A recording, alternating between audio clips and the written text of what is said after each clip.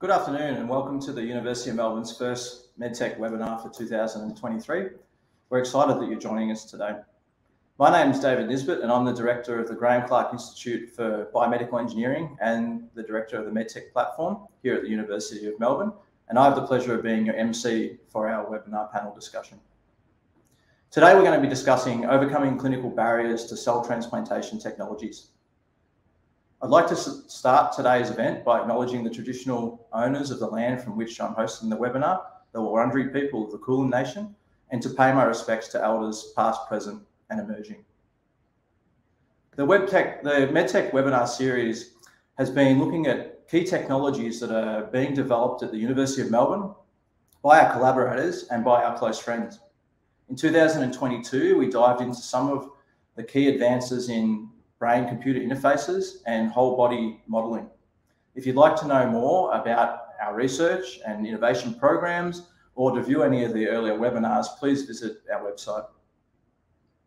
Please note that this event is being recorded today and the video of this webinar will be put on the University's Faculty of Engineering and Information Technology webpage. We also have Zara, our illustrator, who will be scribing for us today. So hi Zara. I'm looking forward to seeing what you're able to capture from today's discussions. So a little bit about today's topic. Cell transplantation technologies have shown great potential for treating various diseases, including neurological conditions, cardiovascular disease, and even cancer. However, despite promising results, these technologies face numerous barriers that prevent widespread adoption. So today we're going to explore how the scientific and medical communities, as well as regulatory bodies, overcome issues with quality, cost and standardization to improve the availability and quality of transplanted cells, reducing the cost of the transplantation procedures, and to develop methods to overcome issues such as the immune response. So before we proceed with the panel discussion, I'd like to take this moment to thank you for joining us today. You're welcome to interact by typing questions for our speakers in the question and answer box to the right-hand side of your screen. Some of you have submitted questions via the registration form, but should our conversation spark further thoughts or questions, I encourage you to engage with the panel through writing new questions or liking ones that you'd like to see answered. And we're going to do our best today to try and answer as many questions as possible. So to begin with, I'd like to introduce our expert panel. First up, we have Professor Clare Parish. So Professor Clare Parish is the head of the Florey neuroregeneration team. She heads the Stem Cell and Neural Development Laboratory, which has a broad research interest relating to repairing the injured brain. Her team places a strong emphasis on understanding neural development with the idea that recapitulating many of these early events will influence regeneration. So welcome, Clare. Hi Dave, lovely to be here. Next we have Megan. So Professor Megan Munsey is a developmental biologist and interdisciplinary scholar who leads research programs into ethical, legal and social implications of stem cell research here at the Murdoch Children's Research Institute here at the University of Melbourne and Renew, the Novo Nordisk Foundation Centre for Stem Cell Medicine. Welcome, Megan. Hi, Dave. Hi. And finally, we're going to be joined by Richard. Richard is a professor of immunology at Monash University and is an expert in the nature and function of the thymus microenvironment for forming T cells from blood stem cells. He's pioneered clinical trials to boost T cell-based immune system in cancer patients and through things like the rejuvenation of the thymus. So welcome, Richard. Thank you for joining us. Hi, Dave. Hi, everybody. Thanks for organising it. Okay, so I might kick off today's discussion and with you, Clare. Could you explain, I suppose, the significance and potential of cell transplantation technologies and its impact on patients? Yeah, sure. So as you've already mentioned, so much hype and anticipation about what cell therapies can do for us in the context of regenerative medicine. I have to declare that I'm a neuroscientist, so I will speak more from the point of view about what stem cells and what cell therapy or transplantation can do in repairing the brain. But of course, there's much broader implications for this. And I think one of the main hopes that we have in the field is to see something new come onto the market. So we really have spent decades and decades focused on developing pharmacotherapies to treat a plethora of different conditions. And we see very few drugs make it all the way through clinical trials and into clinical applications. I think this really highlights that we need to be starting to think about alternative approaches, and that's where cell therapy is really getting increasing attention. I think the real benefits of a cell therapy by comparison to our emphasis on a drug, often our drugs are really treating symptoms or looking at slowing a disease progression. A cell therapy can not only do this, but they can look at reversing some of the deficits that are experienced by a patient. And particularly in the context of neural applications, we've seen in Parkinson's disease that many of the motor symptoms or the difficulty in movement that the patients have can be reversed through cell transplantation. And that's, of course, in clinical trials in the past and that are still ongoing at the moment. Not only can we reverse deficits, these are seen as one-off therapies, at least, again, in the context of neural, but also in other applications, that this can be a one-off intervention that can circumvent these disease symptoms. And they can also be very targeted, so we can lose a lot of the off-target effects that we often see with drug administration, which tends to be a systemic delivery and can have side effects on a number of different organs. So they're the real impactful or hope and anticipation for a cell therapy and what it can mean for a patient. Yeah, that's pretty cool, like a sort of a one-off disease modification. So it's pretty exciting stuff. So I suppose, Megan, ethically, what do you think we need to consider when we're using these sorts of approaches to help patients? So, well, thanks, Dave. And I think Claire's given us a fantastic insight into the potential of cellular therapies. And I think the challenge is really around when is there sufficient evidence? So when is it ethical to start putting these cells back into patients? We've been, as Claire mentioned, trying to really harness the potential of these cells for a long time now, for decades. And of course, this is covered broadly in the media. And there's a lot of excitement and enthusiasm in the patient community, and and amongst our colleagues in clinical practice. And I think that's terrific, and we want to kind of maintain that hope and the promise of stem cells. But I think the challenge for us in the field is, when do we have enough and sufficient sort of animal data, preclinical data, to justify putting the cells back into patients? And I think that's often something that gets a little bit perhaps lost in translation, particularly in the patient community. And I think more discussion around what we mean by evidence, I think, is particularly paramount when we have such a richness of online information almost bombarding us once we sort of pop onto Dr. Google, and now with ChatGPT and other services. I think there's a lot of information out there. So how do we know where the field's really at, and what's happening in perhaps Parkinson's research might be quite different to what's happening in cardiac applications in cell therapy or in Richard's area. So I think that kind of more nuanced conversation and how we get that information into the community, and part of that informed consent practice when people are kind of making the decision to volunteer and participate in research, let's make sure they have all the facts that they need to make an informed choice. Yeah, thanks, Megan. That's a great segue into a question I have here for Richard, which is you've sort of been in the process, I suppose, of commercialising therapies, Richard. So what are the lessons you've learned, the sort of big insights you can offer us? Find some very wealthy friends.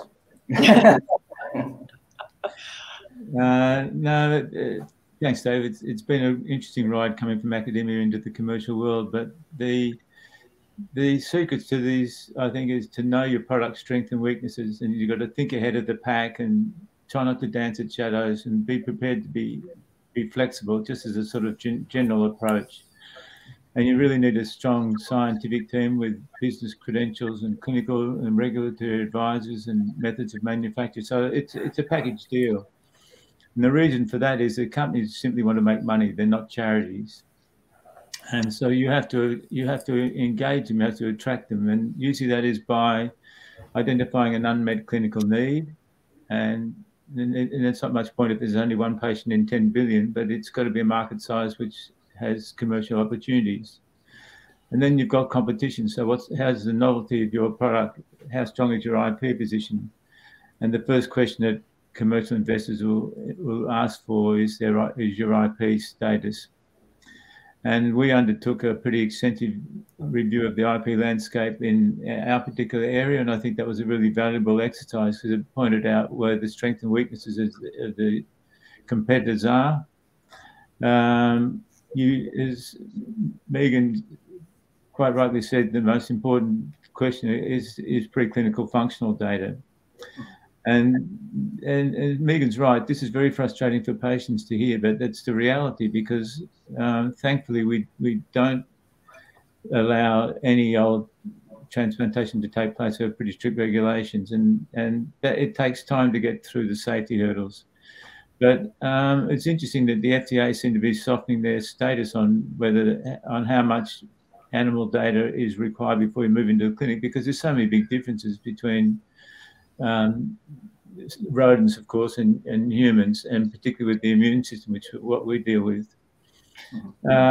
So you need the product, you need your position, you need your understanding of the field, but then you need to be able to produce it. And it's got to be produced in a reproducible manner, which is not too complex and not too expensive. And then you have to deal with whether it's going to be produced in clinic-ready conditions like GMP, good manufacturing process. If it's a phase 1 trial, you don't really need GMP, but you need to have a strong safety profile. And we spend a lot of time doing this too. And no matter what cells you transplant, if they've been edited or even if they've been expanded in culture, there's always a risk that you will have introduced some sort of mutations, be they oncogenic or other pathological conditions. And you need a timely pathway to the clinic. So all these things line up for the commercial investor to weigh the pros and cons. And it's just worthwhile reflecting that the current cost of autologous chimeric antigen receptor T cells, which are turning the world of cancer immunotherapy on its head, are something like 500,000 per dose. So that becomes a major hurdle. And the reality is that financial markets in Australia, you can hope to get maybe millions of investment, but in the USA, they talk of tens and hundreds of millions. And so we fall behind the wayside a little bit in that regard. But of course, without commercialization, our therapies stall. So we have been successful in getting through these barriers that I've just mentioned, and I think everyone should give it a crack. Perfect. Maybe I could deviate from script a bit just out of my own interest, but you sort of mentioned the importance of having sort of IP protection. And, these patents will usually last sort of 20 years or so, right? Where a clinical trial could take like, 10 or 15 years. How do you sort of get an industry partner engaged when you might only have, 5 to 10 years left on your IP? No, that's a good point. And I guess there's always the option of, I guess you can get orphan status, so you can get into the trick is to get your clinical approval as quick as you possibly can, and then that gives you some sort of protection anyway, first mover protection.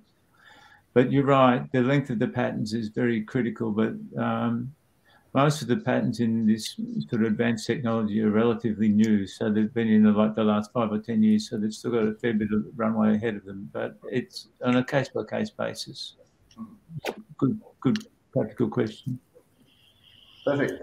Claire, I might ask you a question, I suppose, continuing on from this, about the potential roadblocks for cell therapies, not just in relation to sort of the IP, but also scientifically. And, what do you see as the sort of possible solutions to overcome some of these roadblocks? I think Richard very nicely highlighted many of them. So what sits with us still at the bench is obviously the same problems that are encroached in translation. So, I guess when I think about a bit of a list of challenges that lie in front of us, I think one of the things is to make sure we understand what the mechanisms of disease are so that we can really understand what the therapeutic efficacy of a cell product can be. It really is not a stem cell cures all sort of approach, and that we really need to come in with a targeted focus here. So in that regard, it's about understanding how to control your donor cell product, that is making protocols and differentiation procedures that make a very defined cell product. Is that going to be sufficient to move forward in translation, or do we need to look at some degree of purification of the cell product?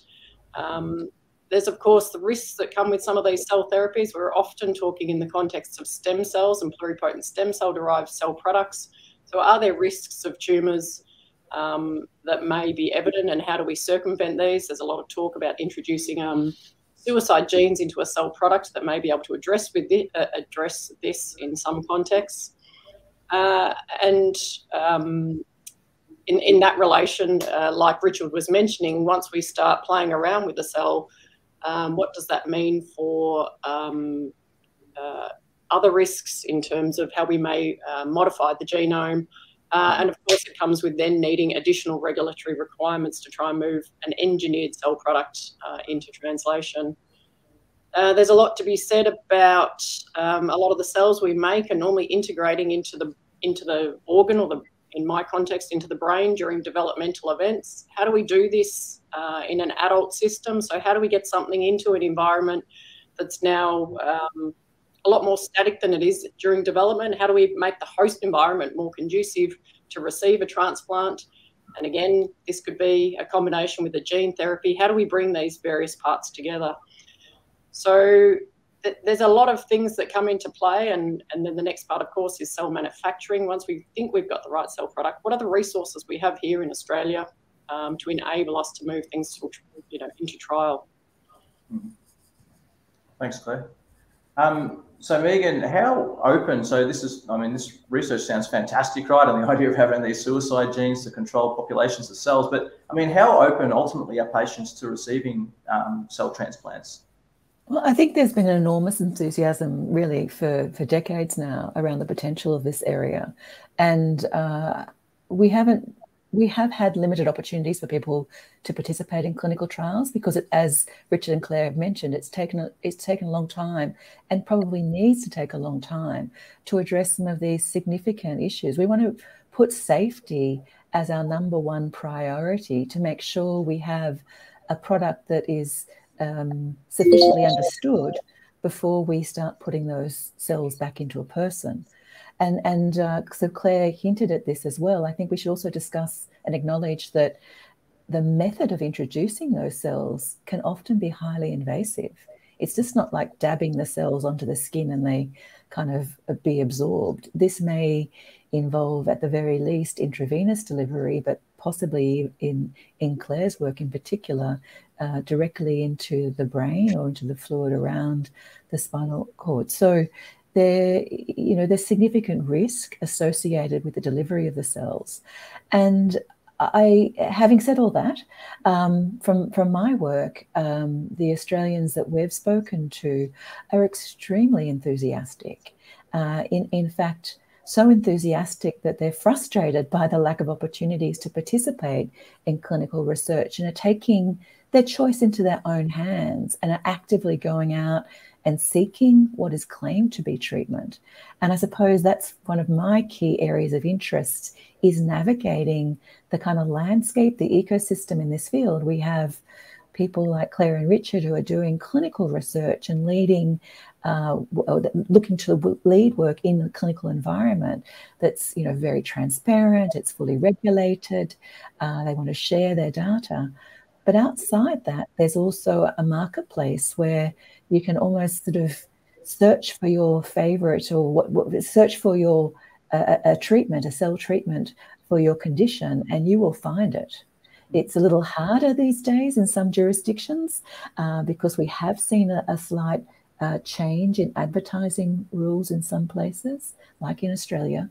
But it is pretty easy to find a clinic, and it's easy for the clinic to claim that they treat people with your condition, but perhaps harder for them to show the evidence that what they're doing is justified, that has a biological basis, and it's founded in science. So I think that's one of the greatest challenges. There's a sort of a rosy glow around stem cells and regenerative medicine, but I don't know, and this is sort of backed up by some survey data, people aren't able necessarily to explain what the treatments are. They just want access to it because they feel as though they have no other choice. So I think that's has been a problem and a challenge for the field for many years, and will continue to be so. So how do we help people kind of navigate and identify legitimate areas where they can participate and access treatment that's likely to possibly benefit them, but also, more importantly, advance the field? You know, these early stage studies won't necessarily provide the immediate benefit that people may be looking for, but we need to have people enrolling in phase 1, phase 2 studies just to even explore safety. And those, maybe Claire might want to talk about this in a moment around Parkinson's, but we're seeing sort of the next generation of Parkinson's trials, and it's too early to know yet about uptake. But from my knowledge of the Parkinson's community, there's certainly a lot of people who are interested in participating, but the eligibility criteria might make it pretty tough for them. So, you know, there's a lot of sort of balances. So on the one hand, we want to have a data set that makes sense, that we can compare results to, that we can define. But of course, that also means that a lot of people might have to hear that they aren't eligible. So that could be really quite challenging. Thanks, Megan. Claire, did you want to talk a little bit about Parkinson's disease? Yeah, sure. I think you raised some really interesting and such relevant points there, Megan. And as soon as you put, you know, stem cell therapies that are running offshore into your Google browser, so often you'll see them look like some sort of holiday retreat, beach umbrellas and swimming pools, and quite a concerning market that's really out there. And the responsibility we have to the community to make sure that we really are rolling out the right things.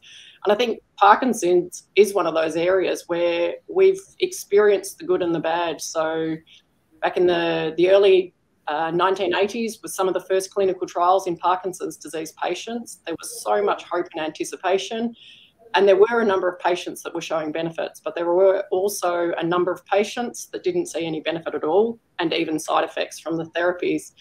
And that really, with time, we understood what the side effects were and why that was happening. That's helped us improve the cell products that we're working with.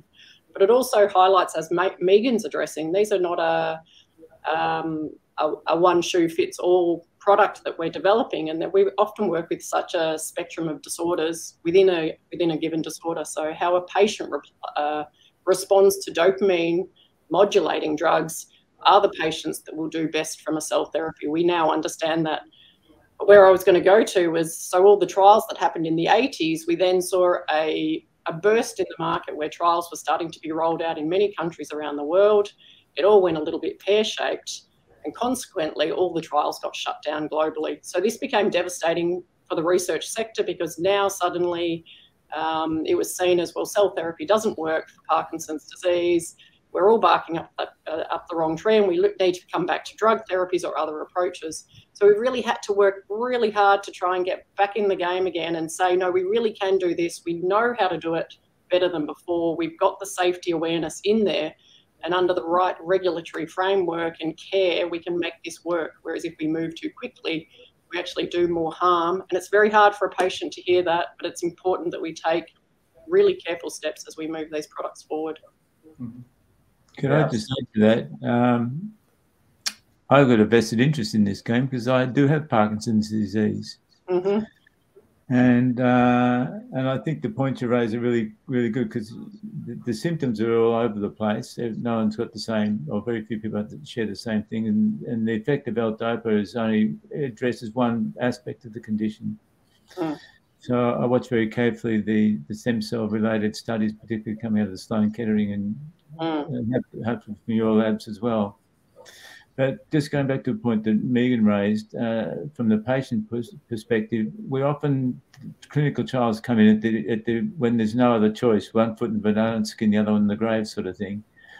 And it creates an unrealistic hurdle sometimes for therapies to have an attempt to do that. So I think that we could probably look at ways of allowing people who are at an earlier stage of disease, particularly cancer, for example, or Parkinson's, to give the drugs a better chance of success. I think that's a really excellent point, Richard, that who we're treating and who we're testing the interventions on, particularly once we've established safety, or at least have not identified any safety risks. I think that it makes sense that it's the people who perhaps still have function in particular conditions, and we're trying to retain function and not allow that to further be lost.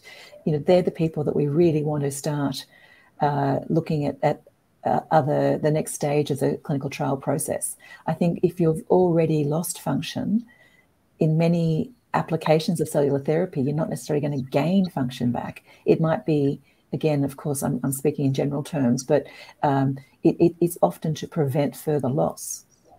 And I think that often is kind of lost in the discussion as well. So it's another excellent point. Yeah, fantastic. I suppose another issue that we're getting a lot of chat about in the online here is some of the issues with, I suppose, rejection and the immune response to cell transplantation. And Richard's done a lot of work in that space. Richard, would you want to talk a little bit about that? Yeah, sure, Dave. This is a transplantation rejection. There's been a long history of failures in many ways. But the traditional way, I guess, is to immune suppress the patients, which has obviously benefit in retaining the grafts, but introduces a whole swathe of other problems like the susceptibility to infections and so on. So it's kind of a Stone Age technology, although currently still necessary. As Megan and Claire alluded to before, stem cell derived therapies probably add a little bit of a layer of flexibility that you can engineer the cell that you're generating, rather than taking just an allogeneic donor, but creating a new donor from stem cells, because then you can genetically delete the MHC class 1 and class 2 molecules, which then prevent them from being seen by the patient's immune system. But that in itself introduces another problem, because when a lack of MHC molecules allows natural killer cells to engage those cells. So then you've got to somehow or other combat the natural killer cells, and that can be done by editing in HLA molecules which inhibit NK cells like HLA-G and HLA-E. So you can have this sort of knocking in, knocking out engineering process. And coupled with that, that's sort of dealing with recognition molecules, but coupled with that, there's pretty good evidence now that you can combine your transplant with what we call cloaking. And so you have immune inhibiting cytokines like TGF-beta that you can engineer into your cells so that it will secrete TGF-beta wherever it goes, and therefore switch off the immune response, and actually maybe even create suppressor cells, regulatory cells, which suppress the immune system. And if you're dealing with T-cell transplants, then it's imperative to knock out the T-cell receptor, because that can induce graft-versus-host disease, which in itself can be lethal. One final thought, and I think as Megan mentioned, the suicide genes, I think it's also very important. But we now realise from the analysis of millions of patients that there is an unusual HLA type called homozygous haplotype. This is by chance that the two chromosomes in those patients are identical at HLA A, B, and DR. So you only have to match them with one chromosome to a potential recipient. So these cells are histocompatible with up to 18 to 20% of the population just by pure chance, and they're called super donors. And I know that Murdoch are using them. We certainly are using them. But that's another trick of nature that can be engaged. So there's multiple facets happening, but I think I speak with forked tongue, but because we're doing it, but I think engineering iPS-derived cells creates a realistic platform for being able to engineer your product cell so that A doesn't reject, but is B not rejected. Great. I suppose one question that all of you have sort of touched on was sort of the role of regulators. So I sort of wanted to open this up to the whole panel. But what is the role of the regulators, and who regulates this sort of space, this stem cell transplantation technologies? So perhaps if I could start, I think really the ball is in the court of the TGA. These are a manufactured product. And, as we've touched on today, they can come from the patient. So they can be autologous, they can be allogeneic. That means from a donor, but they could also be, as Richard said, from a donor and highly manipulated, or from the patient and highly manipulated. And here, when I use the term manipulation, I'm thinking about not only manufactured, so derivation of a particular cell type, but also genetic modification. So the classical framework with the TGA around biologicals really is geared around the former, the manufacturing of cells. I think when we start to talk about gene modification, and I suspect Richard's had some real life experience at this one, but once we start talking about gene modification, we'd also need to be considering other regulatory bodies such as OGTR, the Office of Gene and Technology Regulator. So there's a sort of a matrix of regulations, and the other kind of column I would put in there would be also the APRA, the Australian Health Practitioners Regulatory Agency, and their role and responsibility in oversight of medical practice. So once the product, of course, is approved, or perhaps it's not been approved, they certainly have a role in terms of what's being offered and provided within the Australian healthcare landscape. So it really does require a combined oversight between different existing regulatory bodies, but I see it very much squarely, particularly at this early stage, sitting in the TGA's court. Yeah, I was just going to say we went to the TGA, and they thanked us for informing them of what they were supposed to do, which was a bit of a surprise. We had an hour meeting with them, which went for 5 hours, and they finished up asking us a whole lot of questions. So notwithstanding that, we have gone via the FDA because they just have more experience in this sort of technology, and nothing against the TGA, they're just undermanned. But I think that's a great point, Richard. And I think when I was using TGA, I was talking about regulators more broadly, but using the Australian example. But that's an interesting point that as an Australian company, you've gone FDA. Sure. We haven't got approval yet, so I may change my mind. But I think it's an interesting point, Dave, around being the first cab off the rank. So Richard and his team are a pioneer in this area, and they are forging new grounds. And the regulatory models, as I kind of alluded to, for existing kind of products, existing biologicals. And what Richard and Clare and other colleagues are doing is kind of pushing the parameters, and they sit across or within or outside. And that dialogue with the regulators is really essential to keep them abreast of what's happening in the field.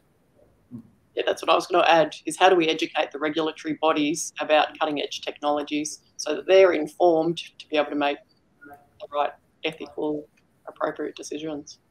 Yeah, which is why FDA is attractive by comparison to the TGA at the moment.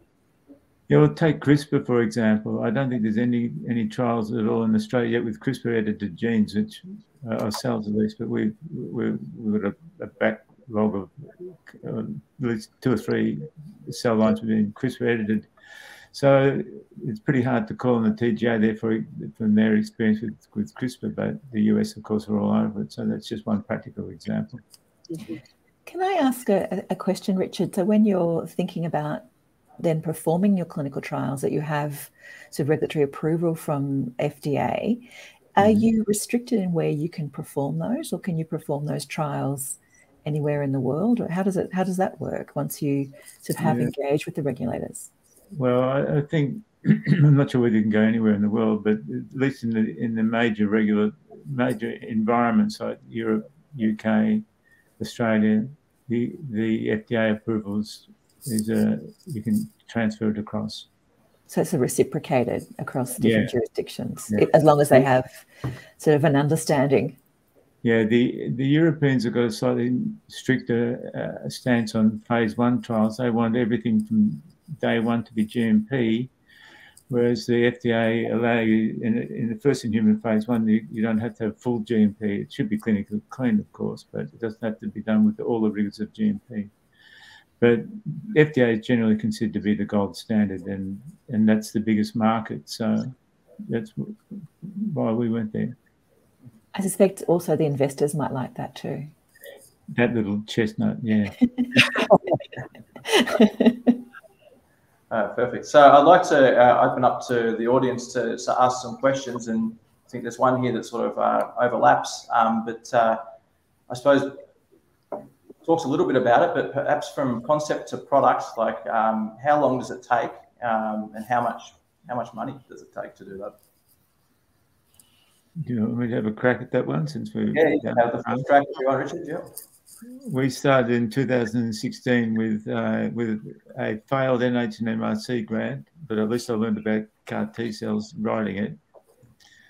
A cornerstone investor and some pretty good ideas. So our first clinical trial is actually going to take place this year. That gives you an idea of the timing from 2016 to now. That's an autologous CAR T trial in relapsed ovarian cancer. It should be this year, latest next year. Our induced pluripotential stem cell derived products will be, we hope to get the IND, which is the investigation new drug declaration from the FDA in 2024, and we hope to be in the clinic with that at the end of 24 or 25. That's assuming everything goes well. So it's about from scratch to now is about a 7-year program, I guess. And as a company, we've raised in excess of $40 million. So it's kind of give you the idea of the kind of dollars involved. And it continues to mount, of course, as soon as you get towards the clinic, and you have to scale up your method of manufacture. The advantage of stem cell world, I'm preaching to the converted here, but you can generate a lot more cells from a stem cell than you can from an adult tissue. So there's economies of scale that make it a little bit cheaper, a lot cheaper actually. We hope to get the cost of a CAR T drug down under 100,000, maybe between 50 and 100, depending on how the scale goes. So about a tenth of the cost. Right. Can I ask Richard a question, Dave? Yeah, sure. Yeah. So Richard, you're also, I suppose, trying an adaptation of the CAR T technology. It's already kind of in parallel, rushing ahead, but that uses autologous cells, doesn't it? So that's what you meant, yeah. So that's one of the sort of market advantages. And how much does that product kind of roughly retail for at the moment? The autologous product is around $500,000. Yeah. So boy, if you could get yours to work, it'd be a huge. Yeah, it's a massive. Huge reduction. Yeah, it becomes. You can't imagine that sort of cost being translated to a large number of patients. I mean, there's I think 5 CAR T products now which have been approved by the FDA, TGA, but it's a long way to go. And there's still the cost of manufacture hasn't gone away, of course. It just because you've got an approval doesn't make it cheaper. Puts more demand on supply, actually. I suppose I have a follow-up question. Oh, go ahead, Richard. Yep. I was just going to say, in the context of this discussion, which I'm really enjoying, I think it's a fantastic topic. Australia lags behind facilities to expand cells, for example. We wanted a GMP, and we work very closely with cell therapies, and in fact, we've got grants with them, and they're going to be producing our cells for our clinical trial. But in terms of GMP manufacturing facilities and cellular expansion facilities in this country, we're pathetic. There's nothing.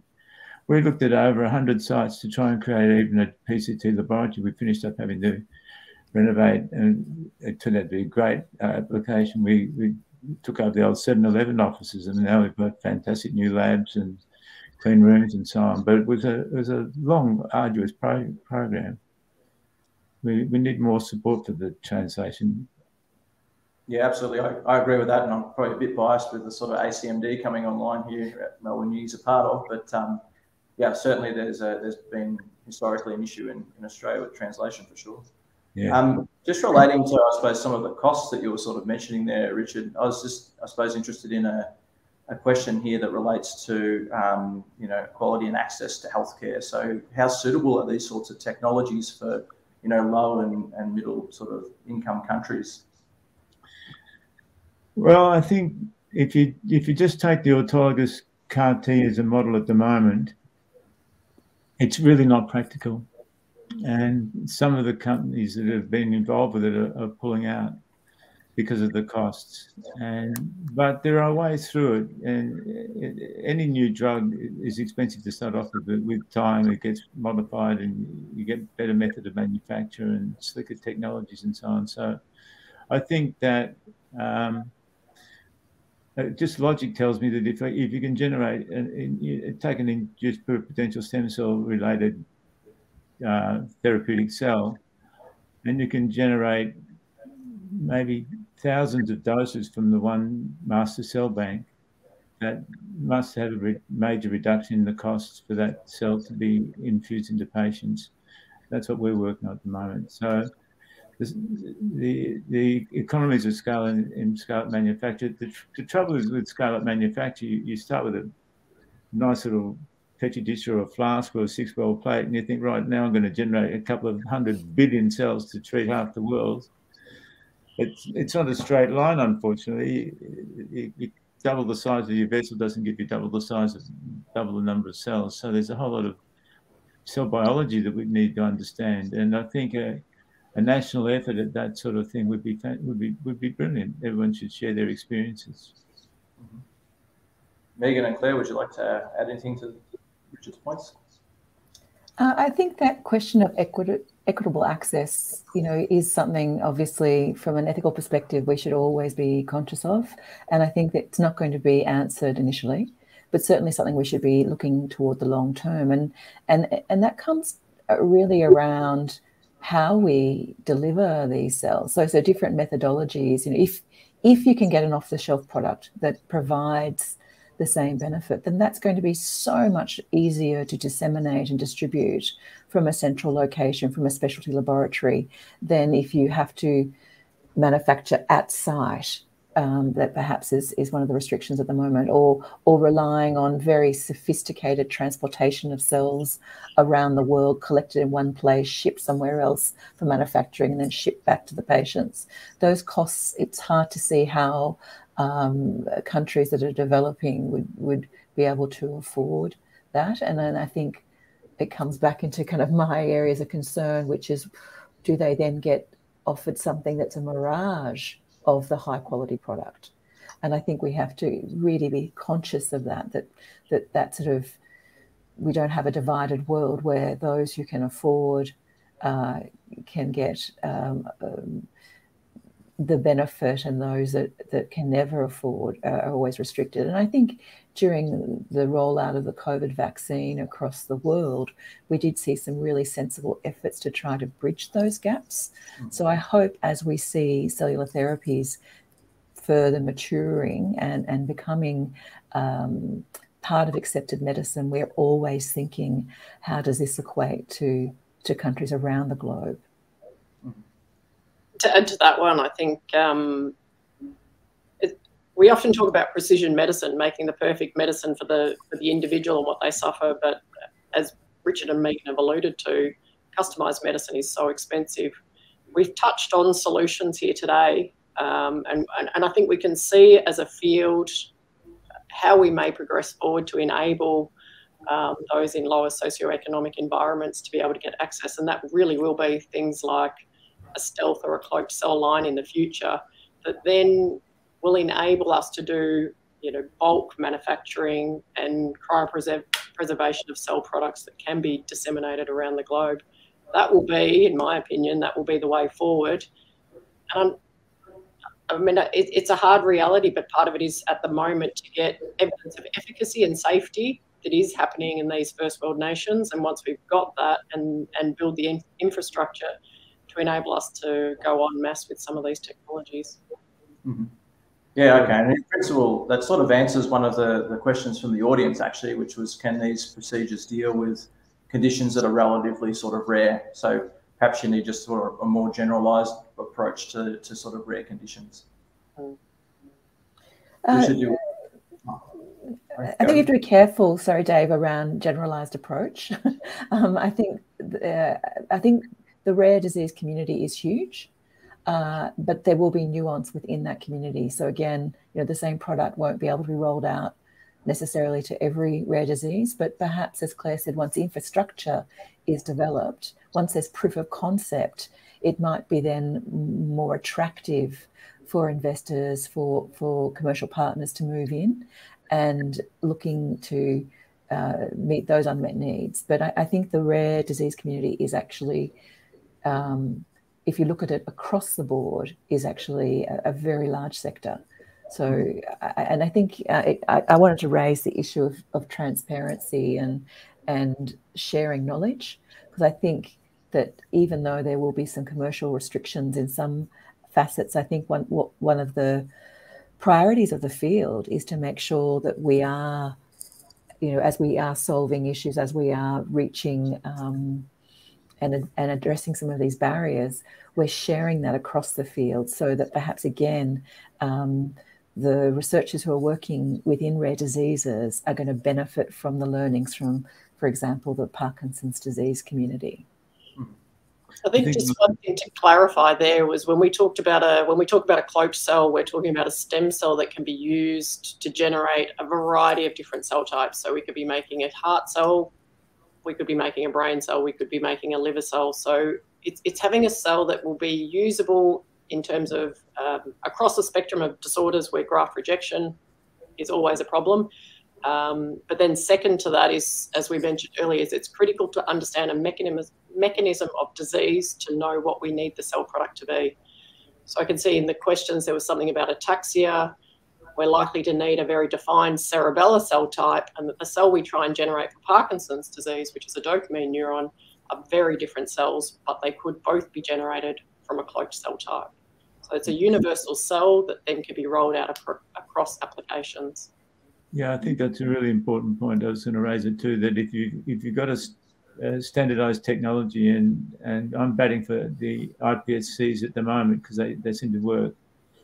And they, by the way, induced pluripotential stem cell lines vary from one to another as well. You've got to select on which is best for your application. But once you've got that master cell bank, cloning, editing, safety technology in place, it becomes a bit of a plug and play. So I think that getting the right platform technology is a hugely important thing, and it can have then wide applications. A couple of the members of the audience have asked the same question. So, and it relates to how do we best educate the public about treatments so that they can make informed decisions when they may not sort of understand the highly technical details of the science behind the technologies. Get Megan to talk to them. Thanks, Richard. Oh well, look, maybe I'll start by saying that I think it requires not just one thing. It requires multiple and I think coordinated strategy. I think we as a scientific community have long acknowledged this area, this challenge, and I think we have produced some good material, but are we getting it out there? So, one of the ways I think we could work best is by partnering closer with the patient support groups and services that are already in the community. And I know Claire and Richard over the years has also done work in this area. They already are a trusted source of information. So I'd like to help them help their members. I think that's a really good approach.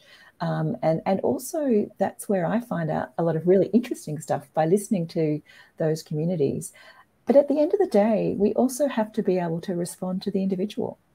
And that's probably best done through their doctor, through their specialist.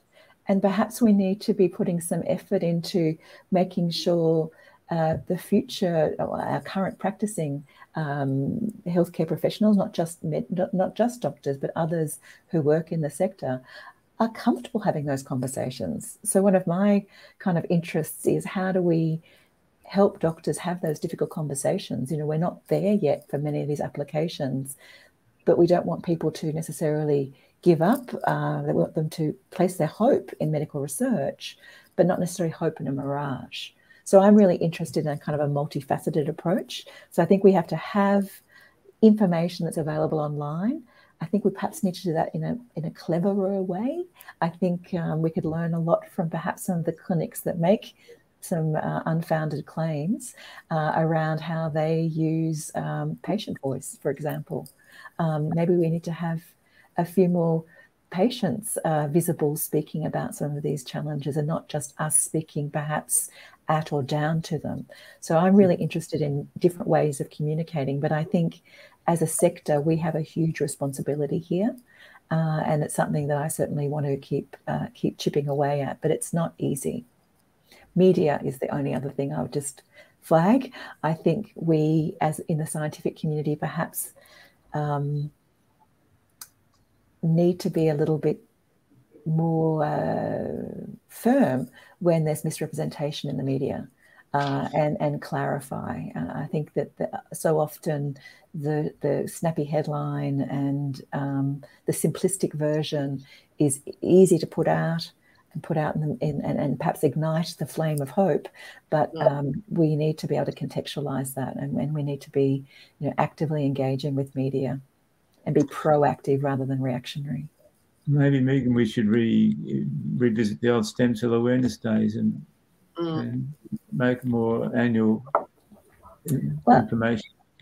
I'm delighted to say, Richard, that on the 10th of October, that's exactly what my international group are doing. So Richard, we started. I was about to acknowledge that Richard and the Monash group were very instrumental in starting that. It's usually in October, isn't it, Richard? So yeah. First or second week in October. You're a pioneer with us too. So no, I think we really need to reintroduce that public awareness campaign. I think the fact that, a lot of us have been working in the space for a long time, and I feel like we have done good things, and maybe we feel we might have done enough good things, but the field changes. And then we have another generation of patients that haven't heard perhaps the discussion and the start of the kind of marketplace of unfounded treatments, and haven't heard of that, and perhaps listened to Joe Rogan, who has a very highly listened to podcast on Mel Gibson's father's plight, that I have had people quote to me as a source of their information and inspiration for pursuing treatment in the Bahamas. Or Panama, exactly, actually. So, I think we forget that there's another generation of patients coming through all the time, or people coming in. I think generations perhaps a poor use of words, but people are entering this space all the time. And so it needs to be actively managed. And I think it's also, to add to that, I think you've touched on all the major groups. It's informing our clinicians who are, amazing at what their jobs are, but it's very difficult for them to stay up to speed with what the technologies are, because I agree. I think your first point of call is your clinician, but to make sure that they've got that balanced information as well. And our advocacy groups, of course. So I had a follow-up question here relating to the immune response, and it's, is it possible to predict and select for patients that have a higher risk of rejection, and so that we can sort of monitor them post-administration? Yeah, there's been a huge history in this game. The clear solution is getting as close an MHC match as you possibly can, and therein lies the idea of getting these induced pluripotential stem cells from the HLA haplotype donors. But you can so that's the first test, is the genetic similarities between the donor and the host. You can also look for whether the host has preformed antibodies to the donor. That can happen. And in the old days, they used to do this thing called the mixed lymphocyte reaction, where you take the lymphocytes from the donor and the lymphocytes from the host and mix them together in a test tube and let them go for it and see if there's a reaction. And if there's a reaction, you know you've got to step in with some controls. But most of the technology at the moment is based on genetic histocompatibility and then selecting the right kind of immunosuppressive therapy to go with it. Okay. The field of transplantation has actually advanced quite a long way. I had another follow-up question too. I think we've mentioned things like suicide genes and CRISPR. And the question just related to, I suppose, the future of genetic engineering. What do you think that looks like in relation to the cell transplantation technologies? I think it's here to stay, and I think it's an amazing. I'm still in awe of the fact that we used to didn't know what DNA was. Then we worked out how to read it. Then we worked out how to modify it. Now we write it, and this is a technology which is amazing. And I think it's here to stay. And the more precision medicine, CRISPR is just opening the door, but there's now more refined ways of using CRISPR or CRISPR-type enzymes that give more site-specific integration into the genome. So I think this is an area which is just going to get bigger and more important. And there's evidence already moving in this space. Absolutely. Like Richard mentioned, it's already had trials go through the FDA. Yeah. And I think that I was about to add, sorry, Dave, but that sort of difference between gene therapy and using stem cells to perhaps, and here I'm thinking about hematopoietic stem cells as a delivery of corrected stem cells. I think that difference, I think both are really important, but I think they are also quite distinct. So gene edited cells going back into people versus the actual gene therapy vector. I think both we're going to see absolutely incredible benefits too, but I think that there are some subtle challenges that are interesting and worth also thinking about as both those fields go forward. Okay, so perhaps just one last question to finish up today's discussion, but in what application do you all think cell transplantation has the sort of most rapid opportunity for translation? I think it's you, Richard. Who's going to roll out their favourite baby? I think CAR T cell therapies are happening. Yeah, I think that's right. That's right, Claire. The impact that CAR T cell therapy has had on, let's be honest, it's only on some blood neoplasia. But when you hear the word cure being actually used openly by clinicians, then you have to start taking up and sitting up and taking notice. And the big challenge in the chimeric antigen receptor field, whether it's NK cells or T cells or even macrophages, is to knock down the wall that solid tumours represent. And they have a physical barrier of these mesenchymal stromal cells, which are also immunosuppressive, so you kind of block any immunity to them. But to answer the question, Dave, I think that the immune system is probably ahead of the game at the moment. But personally, I'm hoping that Clare and the neurologists can lift their game and get me fixed. And I was going to chip in and say the next sort of cluster of horses in the race for me are those attempts where to treat conditions where there's a single type of cell affected. So here I'm thinking of Parkinson's, and I'm thinking of perhaps some of the conditions around the eye, retinal issues, where there's not that many cells required. It's a very definitive phenotype. And we can already make those cells in the laboratory. The question is, how do we get enough cells of the right maturity in the right place at the right time? And I think there's still big hurdles there, but that would be the next cluster. I think other conditions that have a more sort of perhaps diffuse presentation throughout the body, I think they will be further down, but down the list in the horse race. But they would be mine. What about you, Claire? What do you reckon? I think it's that defined cell population and focal delivery. As soon as it's many cell populations or across large or diffuse areas, it's a much greater challenge for us to manage. Dave, could I just add a little twist to that in that it's what task are we asking the transplanted cell to do? In the case of regenerative medicine, it's repairing damage and remaining there forever after. Whereas to the immune system against cancer, it can be a hit and run kind of thing. And in fact, you almost want it to be a hit and run because you don't want to have these cytokine storms which can occur. So that may be one reason why the immune system may be a little bit quicker into the clinic, because of this hit and run rather than having to work out technologies for long-term retention. Great, yeah, that's a good point to finish on. So unfortunately, our time's come to an end, but on behalf of the MedTech platform and the University of Melbourne, I'd like to thank our panel for their contributions to the discussion. So thank you, Claire, Megan and Richard, for your time today. It's really appreciated. And thank you to our illustrator, Zara. It was great to see those illustrations popping up while we were talking today, trying to capture the discussions and the learnings. So look at that, that's absolutely amazing. Thank you. I'd also like to thank the audience for all of your questions and interest in this important issue. We really appreciate your input, and we have a post-event survey which is located at the bottom of the video stream and within the question and answer chat box. And we value your feedback to help us shape the future of our MedTech webinar series. So thank you, everybody. Stay safe and have a nice day.